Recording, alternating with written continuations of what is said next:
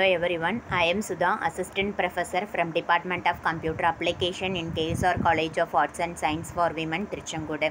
Today we are going to discuss the object-oriented programming in C++, BCA syllabus.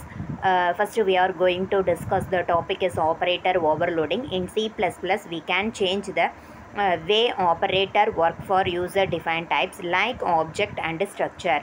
This is known as operator overloading. For example, we have created three objects, class 1, class 2 and result from a class named as a complex that represent the complex number. Next one is a inheritance. In C++, inheritance is a process in which one object acquires all the properties and behaviors of its parent object automatically. In C++, the class which inherits the member of another class is called the derived class, and the class whose members are inherited is called as a base class. The derived class is the specialized class for the base class. Types of inheritance. We have 5 types of inheritance are available in C++.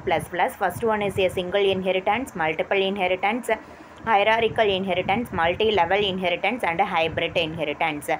Single inheritance means a class derives from one base class only. This means that there is only one subclass that is derived from one superclass. Single inheritance usually declared like in this picture. Class subname colon access specifier superclass name class specified code. Next one is a multiple inheritance is a type of inheritance in which a class derives from more than one class. Hierarchical inheritance. In this type of inheritance, multiple derived classes inherits from a single base class.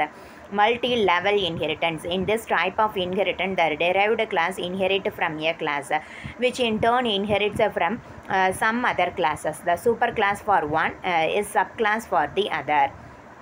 Next one is a hybrid inheritance or virtual inheritance in C++. Hybrid inheritance is a combination of hierarchical and multi-level inheritance. Thank you.